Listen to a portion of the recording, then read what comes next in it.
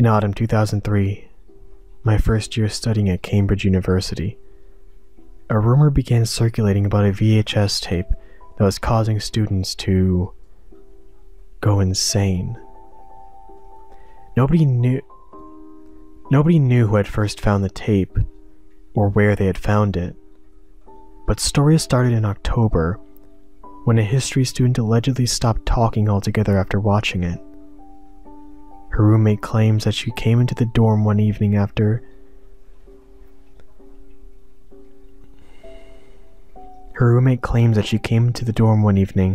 to find her sitting on her bed, pointing at the VHS player, her eyes wide and her lips stretched into an unnatural smile.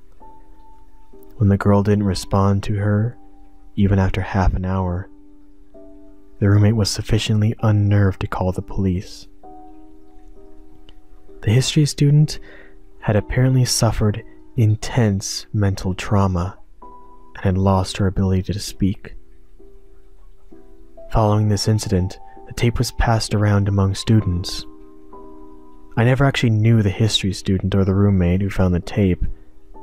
Actually, I never heard of the incident reported in any official newspapers. But I have a feeling the tape was real. I heard the stories, and I knew other people who had watched it, some of it at least. Those who had watched it always gave the same description of what was on it. The tape contained a video that was about an hour long. The footage would begin inside a dimly lit room, perhaps a cellar. It showed a man sitting on a wooden chair in the center of the room facing away from the camera, so you could only see his back and the back of his head, which was covered by a hood.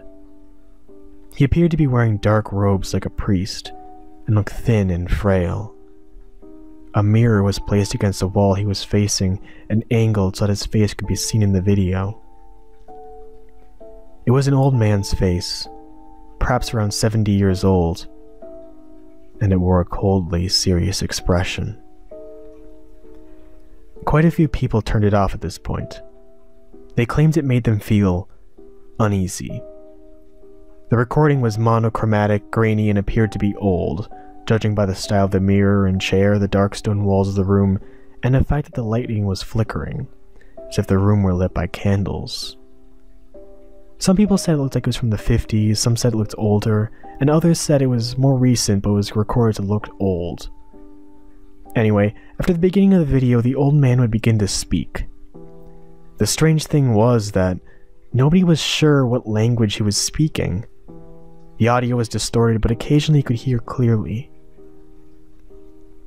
Some people thought he was speaking a dialect of English or an archaic form of English because they could make out some of his words. They also described him as having a croaky voice and an unusual accent.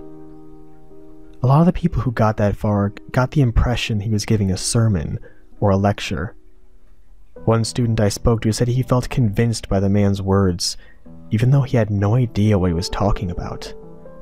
It was as if it had some kind of hypnotic effect on him.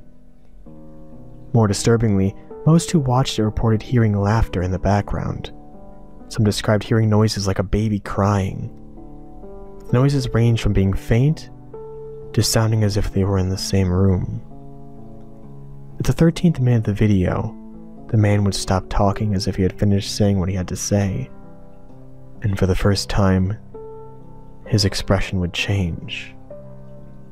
He would smile, a broad-lipped, wide-eyed, emotionless smile. Very few people continued to watch beyond this. This moment in the video was reported to be extremely disturbing for some unknown reason. Many of the viewers feared that they would be scarred for life by the image of the old man smiling into the mirror. After a few seconds, the man, still smiling, begins to slowly turn his head to face the camera.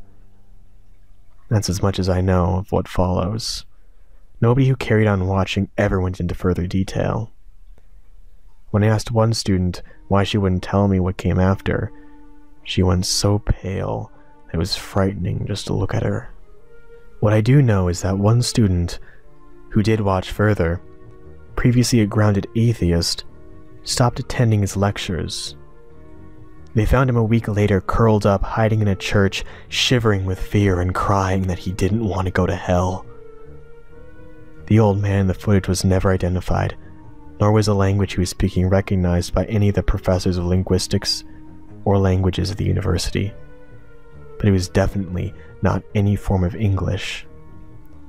The room with the mirror could have been anywhere in the world. It's still a mystery what happened to the tape in the end.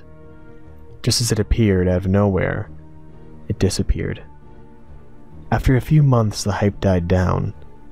I haven't spoken to anyone about it since I finished university.